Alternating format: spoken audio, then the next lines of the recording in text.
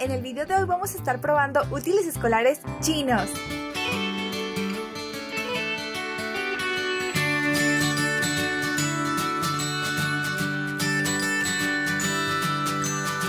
Ya se acerca el regreso a clases y cada vez es más común encontrar útiles escolares en diferentes tienditas. Así que se me ocurrió que sería buena idea probar algunos. Estos los conseguí en una tienda china que está cerca de mi casa. Me parecieron muy novedosos algunos y también me parecieron a buen precio, así que los compré para ver qué tanto valen la pena. Denle like si les gustaría que probáramos otros útiles escolares. Por ejemplo, podemos probar los de Miniso o los de Mumuso, creo que se llama la tienda. Comenten de qué otras tiendas les gustaría que probáramos útiles escolares o papelería. Vamos a comenzar. Vamos a comenzar probando estos marcatextos que tienen forma de jeringa o inyección. Están súper geniales porque son 6 colores diferentes y se ve que traen bastante cantidad de tinta. Miren qué geniales están. A ver. Y pues no se puede presionar esto. Vamos a ver qué tal pintan. Vamos a probar primero el amarillo. Pintan súper bien. Tienen bastante tinta y no se sienten secos ni nada. De hecho, está como que se transparenta. Así miren toda la tinta que suelta. Están súper bien. Y el diseño es muy original. Ahora vamos a probar el azul. El azul pinta más bien como un marcador.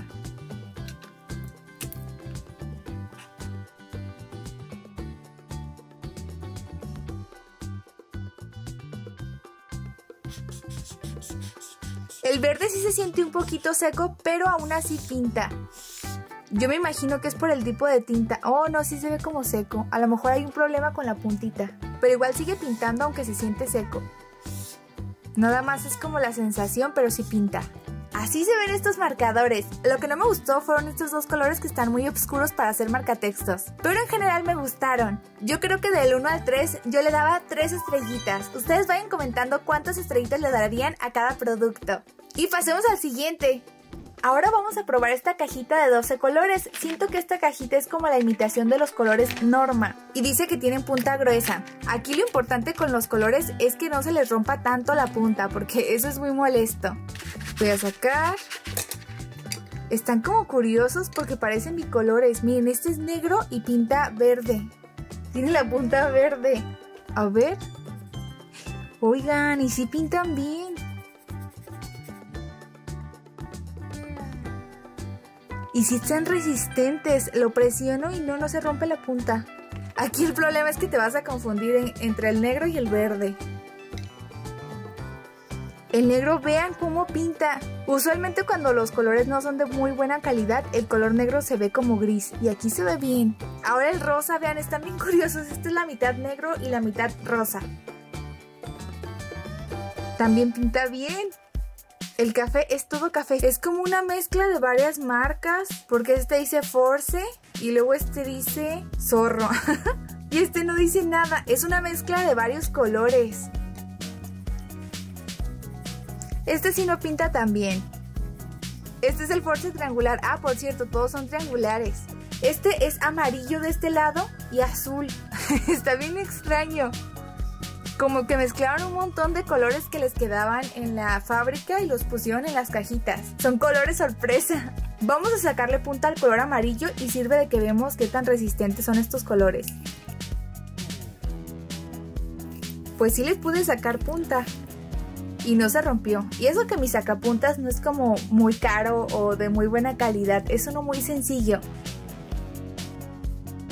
Y el amarillo también pinta muy bien. Están súper padres. Vean este, tiene estrellitas. Este, para que vean, si no se ve de muy buena calidad porque ya trae la punta rota.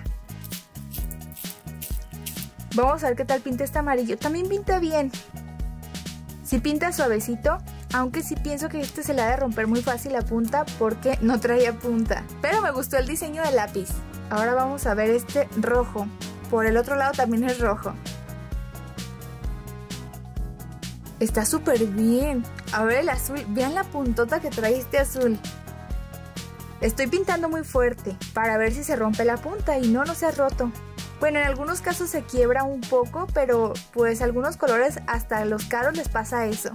Y no se ha roto la punta. A ver, este es azul marino o morado y por los dos lados es del mismo color, azul marino o morado. Este pinta súper suavecito, se siente como si fuera un Prismacolor. ¡Wow! Están geniales. Me encantó que vinieran así como mezclados. Naranja es todo normalito. Ahí se le rompió un poquito la punta. El color durazno, este es vikingo. Les digo que cada color es una marca diferente. Este no pinta tan bien. Vean cómo se ve en el papel. Se transparenta muchísimo. Este no es de tan buena calidad. Y por último este verde limón. Pues pintó muy bien. Solamente algunos colores no me gustó cómo pintaron, como este que es color vino y este durazno. Pero todos los demás me gustaron. Y lo que más me gustó es que son como edición sorpresa. No sabes de qué marca ni cuáles te van a salir. A estos les voy a dar 3 estrellitas. Están geniales. Como les decía, son como colores sorpresa. Platíquenme si ustedes han comprado estos mismos colores, les han salido igual. Así de variados.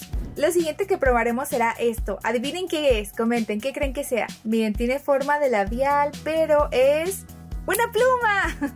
Está súper genial el diseño porque trae agua y aquí unas decoraciones. Y tiene un taponcito que ya le quité. Vamos a ver de qué color pinta. Espero que pinte rosa, a ver. No, pinta negro y se siente como si fuera una pluma de gel. No sé si se alcanza a apreciar en el video, pero es prácticamente una pluma de gel. Eso me gustan las plumas de gel. Ustedes comenten qué tipo de plumas les gustan más o bolígrafos. Me gustó mucho, pero yo creo que le voy a dar un 2. Porque creo que ha de traer muy poquita tinta, me imagino que ha de traer como por aquí. Y eso va a hacer que se termine muy rápido esta pluma. Ustedes comenten qué calificación le darían a este labial. Ahora vamos a abrir estos ositos. No sé si son crayolas, marcadores o qué, pero vamos a abrirlos. Están súper bonitos. A ver. ¡Ah! Son marcatextos. ¡Ay, qué bonitos! A ver. Pintan súper bien, aunque es incómodo dibujar por tantos ositos y por la forma. A ver, creo que... A ver, ¿se puede hacer así? Está súper difícil de atorar uno de otro. A ver... ¡Ay, este no pinta! A ver si el amarillo pinta. El amarillo pinta bien bajito. ¡Ay, qué lástima! El verde... ¡Ay, el verde tampoco pinta! Y el azul tampoco. Creo que este sistema de apilar los ositos no es muy efectivo para evitar que se sequen los marcadores, porque casi todos están secos, excepto el primero, el rosita. Y luego vean cómo tiene la punta. Está bien raro esto. ¡Ay! Se le partió la punta ahorita que estaba intentando meterlo aquí. No, pero ya vi que sí se pueden apilar.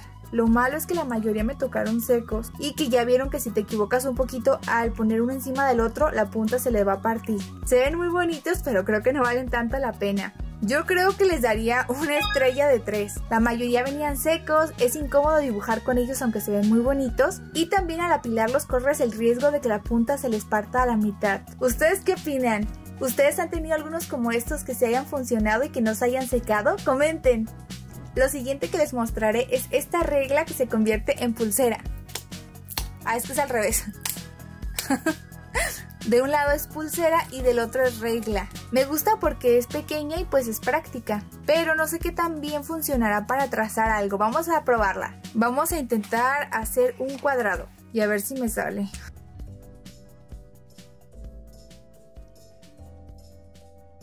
Y pues miren, sí funcionó, aunque creo que no es tan exacta porque tiene como estos bordecitos. No sé si se alcanzan a ver. Eso evita que la línea te quede súper derechita. Igual me gustó la idea porque sí me parece novedoso que lo puedas convertir en pulsera. Yo creo que le voy a dar 2 estrellitas de 3. No se olviden de ustedes ir haciendo sus anotaciones en los comentarios.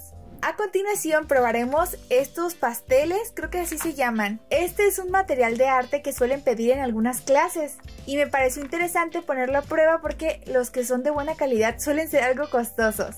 Vamos a ver. Son colores, son oil pastels, creo que así se llaman. Igual si me estoy equivocando, escriban en los comentarios. Y trae todos estos colores. Vamos a empezar con el rojo. Pues yo siento que pintan bien. Digo, no soy una artista, pero para la escuela yo creo que podrían estar bien. Hay unos que son más secos y se supone que los puedes difuminar con los dedos, pero estos dice que son de aceite, entonces supongo que son como crayolas. Este es un producto que yo suelo probar en este tipo de videos porque yo me acuerdo que hace tiempo en una clase me pidieron que llevara unos pasteles. Eran como estos, pero un poquito más secos. Y cuando vi el precio por poco y no los llevo. Estuve buscando en varias tiendas hasta que encontré en unos que sí estaban a un precio más accesible para mí. Y por último el blanco. Pues como les decía, no soy una experta en arte ni nada de dibujo, pero según yo pintan bien. ¿Ustedes qué opinan? Yo les daría un 3 porque me parece que sí pintan súper bien. Los que yo tuve esa vez que les digo se difuminaban, pero no decía que fueran de aceite. Lo siguiente que tenemos aquí es una pluma en 3D. Yo ya había probado otras plumas en 3D de esa tienda china donde compré esta y no me convencieron mucho, pero ustedes me dijeron que las metiera al microondas, así que vamos a intentar con esta meterla al microondas. Bueno, no la pluma, lo que dibujemos. Parece un corrector y su consistencia es muy parecida a la de pintura textil. Vamos a hacer un corazón. Oigan, pinta bien delgadito.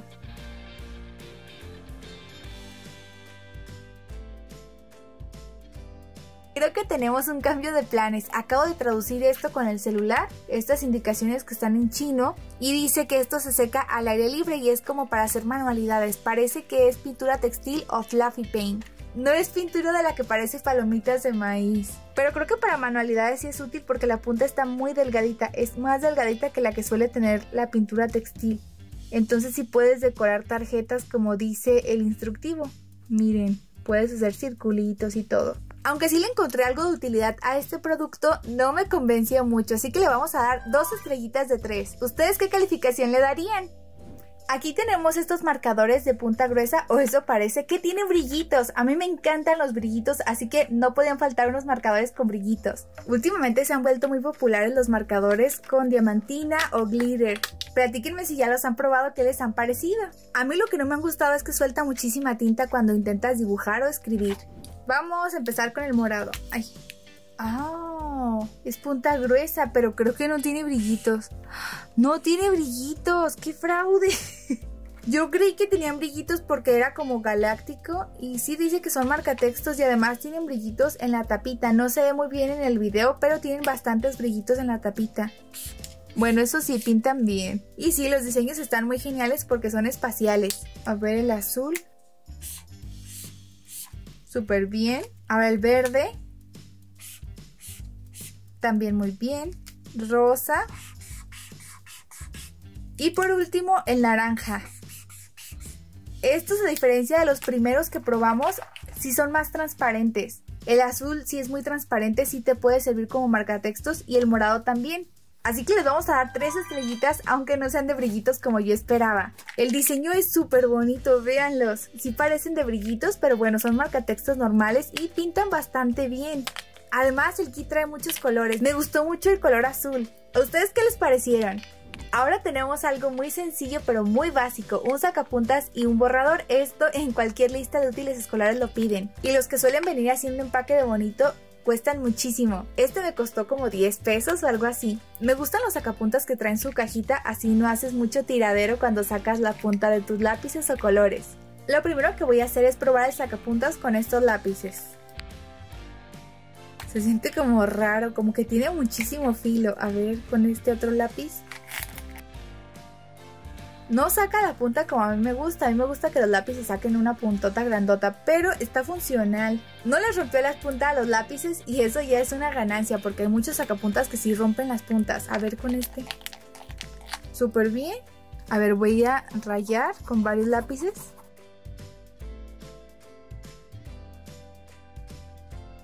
Y ahora vamos a intentar borrar. De una pasada. Borró súper bien, a ver.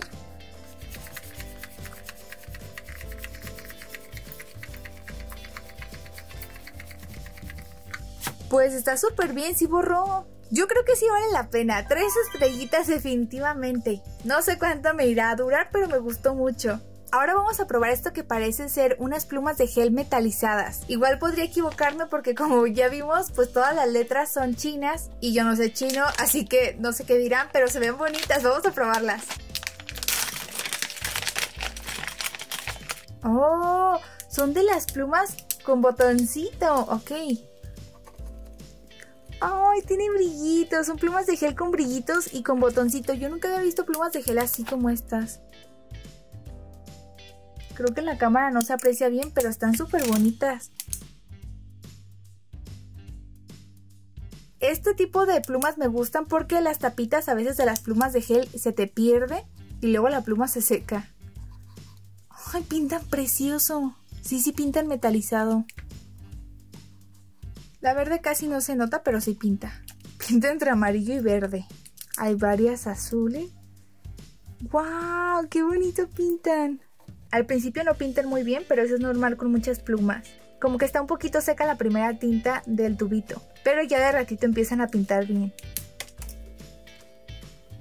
¡Oh! Esta pinta súper fuerte. A ver esta. Y por último esta verde. Esta verde no pinta muy bien, pero la mayoría sí pintaron súper bien, vean. Y si son metalizadas, están muy bonitas y me gustó el hecho de que sean con botoncito. Yo creo que sí les daba 3 estrellas. Ya después les platicaré qué tanto me duraron, porque a veces se les termina la tinta muy pronto. Ahora tenemos lo que más me encanta, los washi tapes. Esto no es tan útil en la escuela, pero a mí me encanta decorar cosas. Casi a todo le pongo washi tape. Y luego varios que tenía mi perrita los rompió, así que ya necesitaba otro set de washi tapes. ¡Ay, qué bonitos!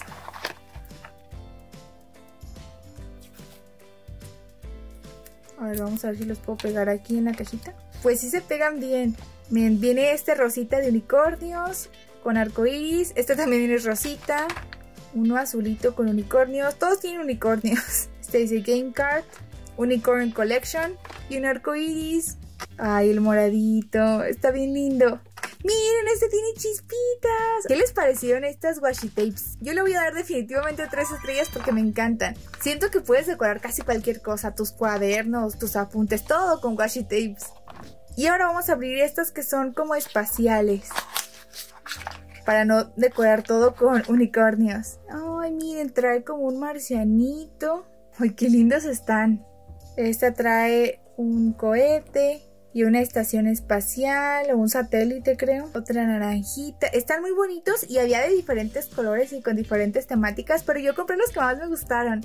Platíquenme si a ustedes también les pasa que en cuanto ven washi tape sienten una necesidad por tenerla. Definitivamente esto es 3 estrellas. Ahora abriremos estos ositos que espero no sean más marcatextos. En la tienda había de ositos y también estos de renos, pero me gustaban los perritos, porque además yo ya traía ositos, pero no sean marcatextos. ¡Ay, sí son marcatextos! Y ya de aquí la punta se ve seca. Vamos a ver si estos ositos sí pintan. Miren, la punta verde está como... ¡Ay, no! ¡No pintan! A ver, el rosa. ¡Ay, tampoco! El morado. Casi nada. Y estos hasta en cajita venían. Creo que el problema aquí es el diseño. Ah, el azul sí pinta. El diseño hace que se sequen los marcadores. Y pues ya los probamos todos. Solamente uno funcionó. Y sí, la cara de los perritos está muy bonita, pero creo que no valen la pena. Ni estos, ni los de los ositos. No sé si será en todos los casos que cuando aplican marcadores se seca. Platíquenme si ustedes han tenido algunos marcadores así como estos o como los de los ositos y se les han secado. Pero yo la verdad es que no se los recomendaría hasta ahorita con la experiencia que he tenido con estos. Ahora vamos a probar más marcadores, pero con sellitos. A mí me encanta probar marcadores y creo que es lo que más hay en cuanto a papelería, los marcadores y los colores. Son un montón de colores y los marcadores están chiquitos. Vamos a irlos probando. Ok, primero el verde, pues pinta bien. Y el sellito funciona bien. Ahora el naranja. Pinta bien. ¡Ay! Se le cayó el sellito. Pero eso me hace pensar que no tienen mucha tinta. Miren, aquí dentro de este huequito creo que no se alcanza a ver. Está vacío, no hay más tinta. Solamente la tinta es este sellito. A ver. Ah, pero aún así funciona. Son flechitas. A ver, el verde limón pinta bien. Y el sellito que tiene son moñitos. El café también pinta bien. Y tiene pequeñas serpientes. El rosa fuerte. Estrellitas. El negro. El negro tiene también serpientes, pero estas no pintan muy bien. Como les decía, los sellitos casi no tienen tinta y están muy chiquitos.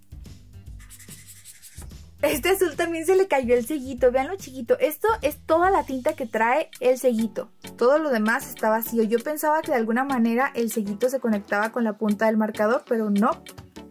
Y este tenía cerezas. Paraguas, y no pintan los paraguas. Marcador. Este ni siquiera se nota, aquí ya estaban secos los sellitos. Cerezas.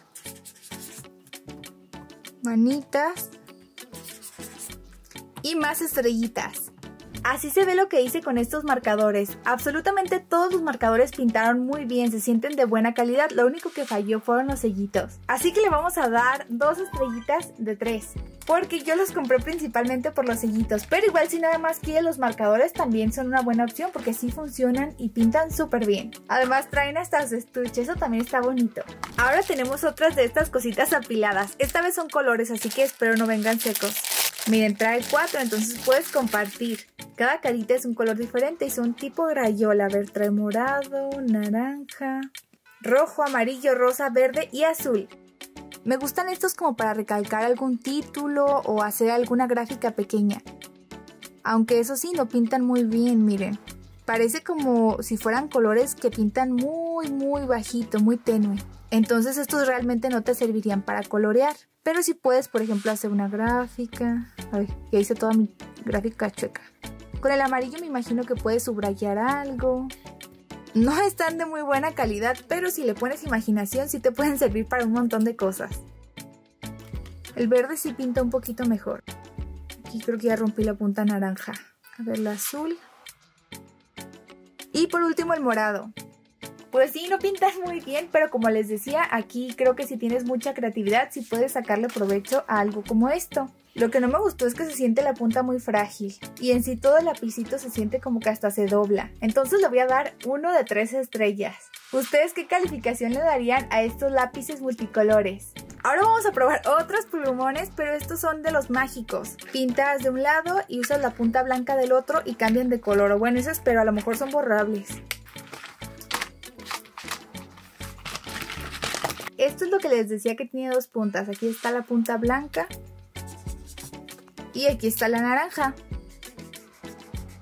Y la punta blanca hace que el color naranja cambie de color. Aquí cambia a amarillo. No sé si se alcanza a ver. Estos marcadores me gustan mucho porque creo que puedes crear cosas muy geniales. A ver, morado. Oh, pinta azul. Me imagino que la punta blanca va a hacer que se ponga morado. Sí, se pone morado. A ver esta. Y lo más genial es que trae un montón de colores. De azul y morado. A ver, aquí vamos a pintar así. Primero con el blanco y después pintamos con el verde. Aquí pinta naranja. Igual la punta blanca, si se te seca de un lado, la puedes usar con los demás colores. Por ejemplo, miren, vamos a pintar con esta verde. Y de todas formas va a servir para este morado. Aquí se puso a ver. ¡Oh! Si usamos la punta blanca de este marcador, también se debería poner verde. La punta blanca sirve para todos los marcadores. Café con verde.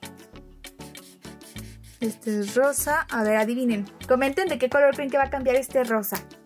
¿Listos? ¡Amarillo! Yo no me lo esperaba. Ahora azul. Esto a lo mejor cambia a azul bajito. Sí, azul bajito.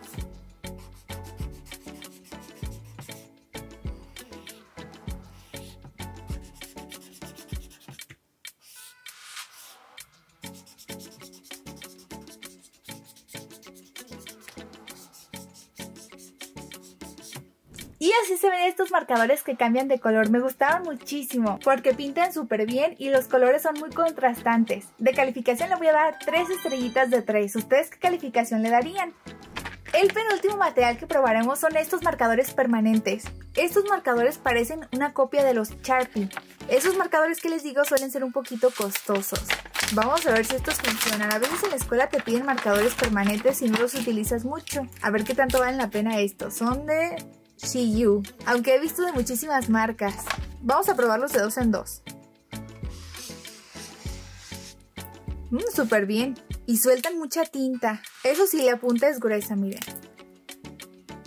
Y los Sharpie suelen tener una punta más delgadita y también sueltan menos tinta. Ok.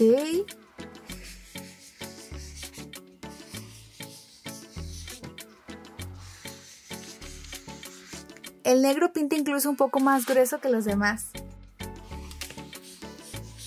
Vean que todos pintan súper bien y traen punta gruesa, me gustaron. Definitivamente es 3 estrellas, aunque sí se traspasan un poco. Y los otros que yo les digo no sueltan tanta tinta. Pero creo que estos valen la pena, cuestan más o menos la mitad del precio que los otros. El último producto o material que probaremos son estos marcadores que puedes hacer como splash. Funcionan como un tipo aerógrafo y trae sus stencil y todo. Trae un gatito, un conejo, un perrito y un alce. Y trae todos estos colores de marcador. Esto creo que es lo que avienta el aire. No sé chino, así que no entiendo las instrucciones. Ah, sí, creo que así va. Y sí, me parece que puede ir así. Vamos a ver si funciona. Ajá, sí, se avienta. Pero tienes que presionar muy bien esto para que no quede ningún vacío aquí entre el tubito y la bombita. A ver, voy a agarrar una hoja nueva y voy a tratar de poner los 4 animalitos.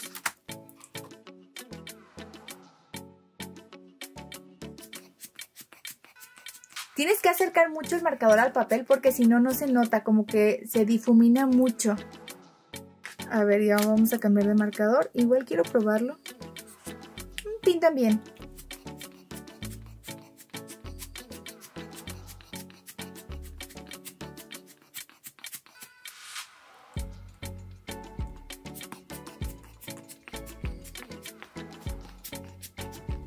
El amarillo ni siquiera se nota. A ver si pinta. Ah, es que casi ni pinta, está ya muy seco. Con razón no se nota.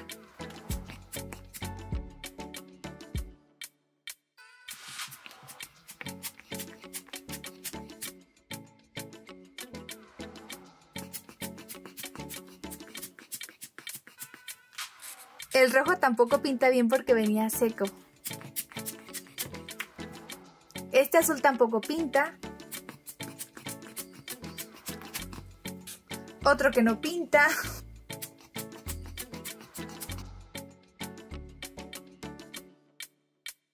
Y listo, ya probamos todos los marcadores. Vamos a quitar los esténciles. Y ¡ay, qué bonitos quedaron! Claro que con toda la combinación de colores esto quedó como entre café y negro. Pero sí funcionaron los esténciles. Lo único que no me gustó es que hay demasiados marcadores que no pintan. Y esto no lo puedo usar con otro tipo de marcadores. Tienen que ser específicamente estos porque tienen el tamaño adecuado y la punta correcta. Así que le voy a dar 2 estrellas de 3. Me gustó muchísimo la idea. Es genial y puedes hacer cosas muy creativas. Pero no me gustó que vinieran varios secos. ¿A ustedes qué les parecieron? Y estos fueron todos los útiles escolares o papelería china que estuvimos probando. Lo que más me gustó fueron las plumas metálicas o bolígrafos y los colores, porque fueron una sorpresa para mí. Lo que menos me gustó fueron estos. Los ositos, aunque se ven muy bonitos, pues no sirven, y los perritos. Me gustaría saber a ustedes qué les gustó más y qué fue lo que les gustó menos. Y también díganme si les gustaría que hiciera más videos de probando útiles escolares o papelería de tienditas chinas. O escriban en los comentarios de qué otras tiendas les gustaría que probáramos material escolar. También no se olviden de darle muchos likes a este video si les gustó. Y bueno, eso fue todo por hoy. Suscríbete a este canal si aún no lo has hecho. ¡Hasta la próxima! ¡Adiós!